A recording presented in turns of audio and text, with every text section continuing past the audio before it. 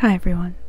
So I know there's been a lack of content for me in the past few months, and that's because of the writer and actor strike. There hasn't been that many projects coming out lately, which, don't get me wrong, is totally fine. Hollywood pay your workers a living wage challenge. But because of this lack of content, I've actually been rewatching a lot of old movies that I used to love. And still love, of course, but they were just movies that I watched throughout my teen years that I really resonated with. I would actually rewatch them for years and years and years because they were just so comforting to me. But now that I'm a little older, rewatching them felt so weird, but still very comforting, but in a different way. Like, I don't resonate with these characters as much as I used to, which I think shows growth on my part, which is good because my birthday's on December 11th and I'm no longer gonna be a teenager. Thank God. So since my teen years are ending, I wanted to share some of my favorite projects that helped me through my teen years for any teen out there who's struggling, because being a teenager in today's age is really hard. By the way, you don't have to be a teenager to watch them. They're just good projects that have like teenagers as its protagonist and talks about like teen subjects, but you don't have to be a teenager to enjoy them. But before I start, I'm gonna plug my vlog channel real quick. If you want to get to know me and see what I'm up to, I'll link it down below. Disclaimer as usual, these are just my opinions. Feel free to comment yours, just remember to be respectful. And also comment your favorite teen stuff down below because I'm definitely missing a lot on this list and I'll probably make a part 2. Okay, let's begin. Mean Girls. Can you believe that this movie came out almost 20 years ago and it's only grown in popularity? Mean Girls stars Lindsay Lohan as Cady Heron. She was raised in Africa by her scientist parents. When she moves to Illinois, she experiences public school for the first time. She also experiences boys, drama, and, take a wild guess, Mean Girls. Dubbed The Plastics, Cady joins the popular girl group and learns about how girl world works. So like I said, this movie came out almost 20 years ago and it's grown exponentially in popularity. This movie is iconic, okay? The jokes, the fashion, Regina George. If you haven't seen this movie, you've definitely heard a few of its jokes, like, "That's so fetch." He asked me what day it was. On Wednesdays, we wear pink. I'm not a regular mom, I'm a cool mom. Since its release in 2004, I've seen a lot of movies try to replicate it. They'll have a trio of pretty girls and try to start new slang, and they failed.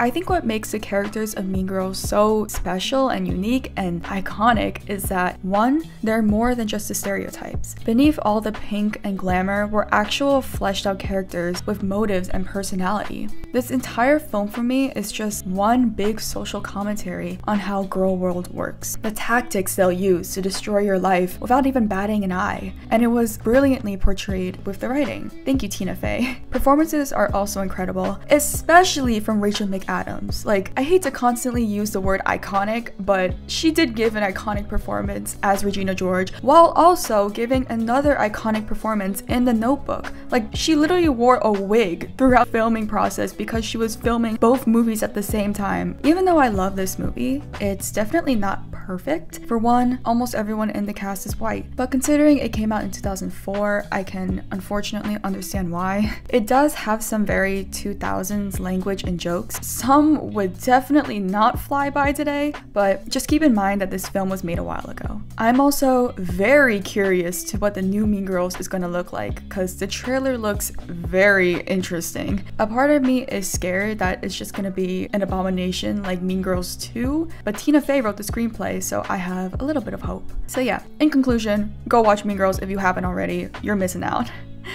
Bo Burnham inside. You might be thinking, why the heck did Hope put this movie on the list? Well, shut up, let me explain. Bo Burnham starred, directed, wrote, filmed, and edited this movie over the course of the pandemic in our awful year of isolation. Inside is the story of a comedian trying to make a show while literally being limited to a single room. While the outside world is in flames, he sings silly satirical songs about it to distract himself. As he quite literally puts it in the beginning, he's making this film to distract him from unaliving himself. But as the film progresses, you can see him start to lose his mind. And I think there should be a mandatory viewing of this movie to every teenager today. Bo's straight up honesty about our world leaves you questioning. His transparency about white privilege, unaliving himself, and society's morals is something we all need to hear. It's a pretty dark film, but we live in a pretty dark world, and it's important to be aware of it. I can't say too much about this film without spoiling it, but just go watch it. Also, I first saw this film over 2 years ago, and to this day, I find it extremely comforting. Not just because Beau and I view the world pretty similarly, but seeing his struggles with mental health meant a lot to me. It takes a lot of courage to open up, and Beau is literally showing us footage of his mental state. I really appreciated this film, and I still go back to rewatch it when I'm back inside again. And I just think that the metaphor of the entire film is my favorite part. The Edge of 17. Have you ever felt like everything in your life is going downhill? Like nothing has been right for a long time and the entire world is against you? But it's not only until you take a step back and realize that no, it's just you. Your actions are hurting the people around you, and if you want your life to change, then you have to change. If you ever felt this way about yourself or your life, I think this film is perfect for you. This film is the feature debut from writer and director Kelly Furman Craig, and what a frigging debut. It's a coming-of-age story about high school junior Nadine, played by Hailee Steinfeld. She feels like her life is a mess and the world is actively working against her, but when her older brother starts dating her best friend, she feels even more alone than ever. Left to fend for herself, she struggles with awkwardness, family, and her identity. She meets another teenager and, to quote the synopsis, gives her a glimmer of hope that things just might not be so terrible after all. I think what makes this film so special is that it's just real. Like the social awkwardness struggles, self-discovery, and peer pressure, it's all so real and relatable. Not only is it real, but it's funny. There are some serious themes in this movie, but it's balanced out by the humor. Bottom line is I have nothing in common with the people out there, and they have nothing in common with me. Maybe nobody likes you. Everyone in this cast has great comedic timing, especially Hailee Steinfeld. And I also have the same birthday as her, so I love her extra hard. The character development is also well written, especially for Nadine, because the protagonist is the problem. I'm not saying this to be mean, by the way, that's just the truth. No, it's not 100% her fault, but her lashes of anger make the situation worse. I remember watching this movie a few years ago and being heavily inspired by it. I think I was like 16 or 17, and this movie made me take a step back and reflect on my own life. How have I hurt people before without even knowing it? Am I the problem? And what steps do I take to fix me? I just think this film is so heartfelt. Like, the portrayal of adolescence is just so real. And again, I don't think you need to be a teenager to enjoy this film, because anyone at any age can reflect back on their own past experiences. This movie just gets you thinking and has so many meaningful themes to offer. Lady Bird. Oh my god, oh my god, oh my god, oh my god, Lady Bird. Like, what a freaking movie. Directed and written by mother Greta Gerwig, Lady Bird is the story of a girl and her mother. Christine, aka Lady Bird, is a California high school student who goes to a Catholic school. She has a difficult relationship with her mother, who is just like her, wildly loving, strong-willed, and deeply opinionated. That summary may seem short and brief. I mean, it was only like 2 sentences, but please don't let that stray you away. I walked into this film not expecting much, and I left crying. I know I said this with the last movie, but it just offers such a real and authentic portrayal of adolescence. I love character-driven films more than plot-driven ones. I love exploring different people and their relationships, and Lady Bird has one of the best portrayals of a mother-daughter relationship that I've ever seen on screen. Like, all their fights, their moments of tension, their frequent misunderstandings, but always having that sense of love and connection. Oh my god, it's just so real. These two are similar in more ways than they even know, and you just get the sense that maybe the reason they don't get along is because they see too much of each other in themselves. Maybe they don't even like themselves. And as someone who also has mommy issues, this portrayal is just so honest and real. Lady Bird is also a great protagonist. She's very flawed in her own way, but her ambition and boldness to be great is very relatable to every teenager. It can get the best of her sometimes, but but her character development was pretty inspiring. This film has such a strong sense of writing and direction. The narrative is so well crafted and sincere that it just feels timeless. The film only came out a few years ago, but the story is actually set in 2002, and it still feels so relatable and easy to resonate with. Please, please, please, please go watch this beautiful story and great performances. It deserved at least one Oscar, in my opinion. This film was robbed. And finally, the perks of being a wallflower.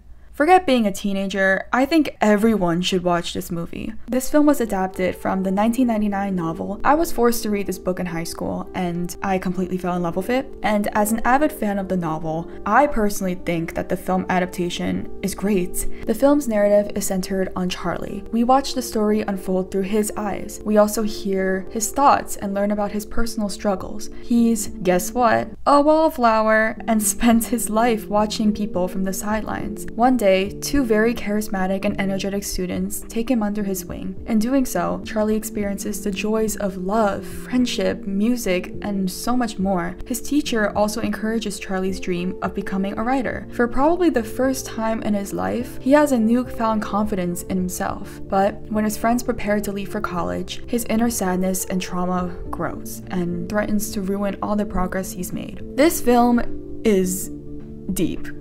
The film tackles so many themes like mental health, identity, abandonment, love, trauma, abuse, but in my opinion, it never feels overstuffed. Like I said before, I love character-driven stories, and each character in this movie comes with their own themes. I can't say too much about it without spoiling, obviously, but I think the most powerful themes were with Charlie and his mental health. As a wallflower myself, I resonated so much with Charlie and his struggles. I saw myself in him in so many ways, and just watching his story unfold was very comforting and therapeutic to me. There's also a really great message in this film. I wouldn't consider it a spoiler because it's literally spelled out for you in the synopsis, but its message of inclusivity is really beautiful. If you accept people for who they really are, they can blossom under your love. Being patient and tolerable with different kinds of people can help them a lot more than you think, especially those who feel mistreated, unappreciated, or ignored completely. The movie also looks fantastic. I'm a sucker for film, okay? I just think film makes everything look way better, and it was a great choice for this movie, not just because the film takes place in the 90s, but using film just also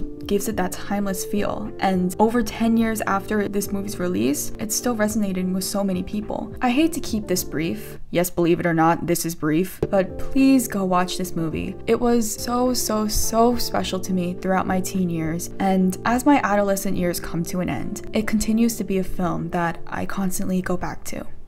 In conclusion, I know teen movies have a bad rep, but there are some great ones out there. You just gotta look extra hard, because for every perks of being a wallflower, you got 3 kissing booths. I want to make a part 2 and maybe even part 3 of this, because there are some more incredible coming of age stories out there. Please, please, please comment below your opinions on these movies and your favorite teen movies below. Thank you so much for watching. Again, these are just my opinions. Please comment yours on these movies or your favorite teen movies. Just remember to be respectful. Follow me on Instagram if you want. Subscribe if you want. Have a great day. Bye!